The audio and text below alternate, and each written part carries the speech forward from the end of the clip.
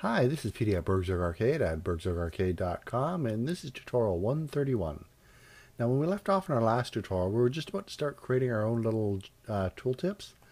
So let's go ahead and open up MonoDevelop, and let's start implementing that. So the first thing I'm going to want to do is capture the tooltip that we're going to get when we hover over our GUI elements. So I'm going to come up to the top here, and I'm going to create a new private variable. And it's going to be of type string. And I'm just going to call this underscore tooltip. And I'm going to assign it an empty value. And then I'm going to come down to the bottom. And I'm going to create a new function. This function will be private. It's not going to return anything. And I'm just going to call it set tooltip. And it's not going to receive any values. Alright, so the first thing I'm going to want to do in here is to check the events that we're getting from our GUI. And I'm going to check to see if our current event type is equal to the repaint. So we can say if event.current.type is equal to event type dot repaint. And I'm also going to check to see if our GUI tooltip is not equal to the value we set up top for the tooltip. So if this returns true, I'm going to want to have two things that I can do in here. One is detect basically when your mouse moves off an element. We're going to want to set the tooltip to equal, well, empty again. And I'm going to want to, well, not necessarily empty, it's going to equal nothing. Then I'm also going to want to detect when the mouse moves over one of the elements.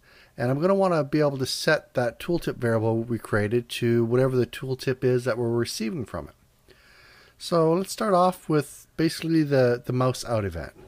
So I'm going to check to see if my tooltip does not equal our default value, and if it doesn't, I want to set my tooltip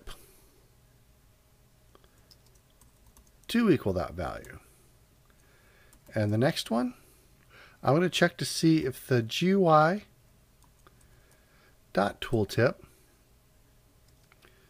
does not equal nothing. Then I'm going to set my tooltip to equal my GUI tooltip. And now that we have that done, let's go ahead and create the function that's actually going to display our tooltip for us. So again, it's going to be private. It will not return anything. And I'm just going to call this one display tooltip. It will not receive any parameters.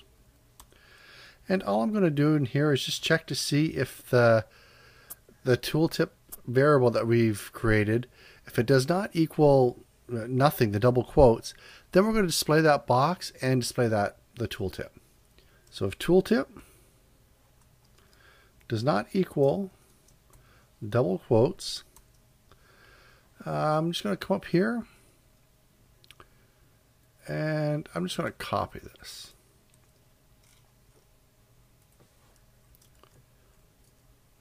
So I'm going to draw my box, placing it at the exact same spot that we already have, but instead of placing the tooltip in there, what I'm actually going to put in is the variable. So now all we have to do is take this set tooltip function, and in anything that we actually want to have a tooltip for, well, basically the buttons that we want to have tooltips for, we'll go into that function. In this case will be the loop window, and instead of saying the GUI box, we'll just actually call that method. And since that method is called within there, the GUI.tooltip still exists, so we can get it. And then we're going to take the second one we created, the display tooltip, and we're just going to throw that at the bottom of our GUI, which is up a little bit higher. So I'll just put this in here. Now let's save that off, and I'll load up Unity and we'll just go test it out. So we'll start it up. And I'm going to open a chest. And let's hover. There we go. Now there's a lot more we could do to make it nice and pretty, but for now I just want to get the information up there, and we've accomplished that. And of course it disappears after, when you're not mousing over anything. So let's pick some items up. And now let's enable it to work with our inventory. And that's pretty simple. So we'll go back into MonoDevelop.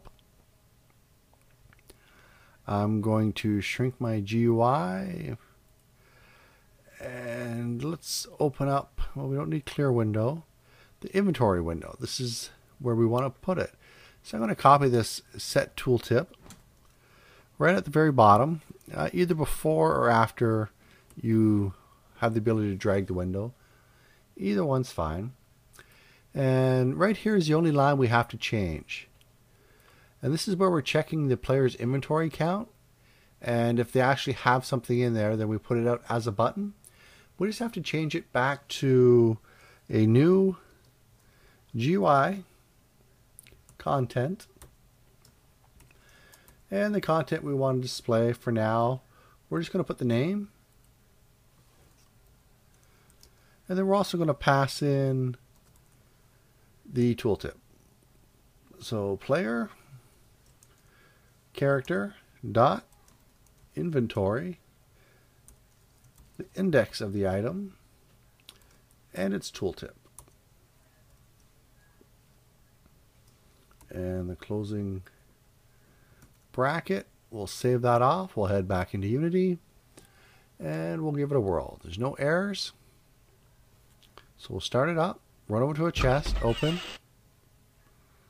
and we'll just quickly empty this chest.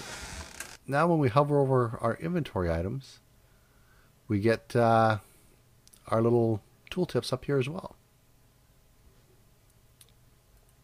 So our tooltips, as far as displaying them goes, is pretty much done. Pretty much everything else we're going to be doing with tooltips will be actually in the classes themselves.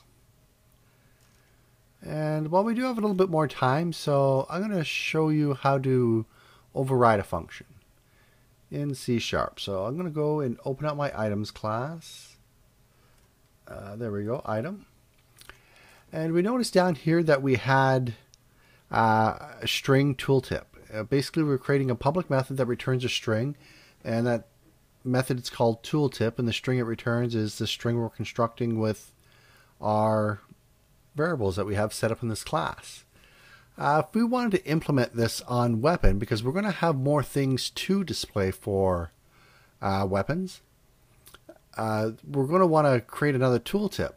Well, the problem is if we come down here and we say public string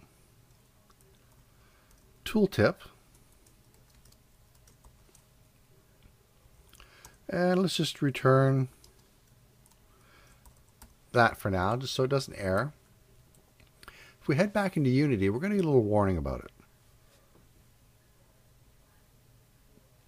it. So it's the first warning that popped up, and it's just telling you that it hides an inherited member item.tooltip, and we don't really want that. So what we can do is come into items.cs, and we're going to add the keyword virtual in front of it, and think of it as meaning this function can be changed in an inherited class to basically do something else. So now when we go into weapon, I can come in here and I'll type override, and what this does is it says, you know, hey, I know I already have this function that I'm getting from item called tooltip, but what I want to do, you know, I want to do something different with it, so here's what I'm going to do. And if we go back into Unity, we notice we no longer get that warning. We just get the warning about a variable that we haven't done anything with, and one for stitch, which is just another plugin that I'm playing around with. So let's just head back into MonoDevelop, and I can actually take what we already have here.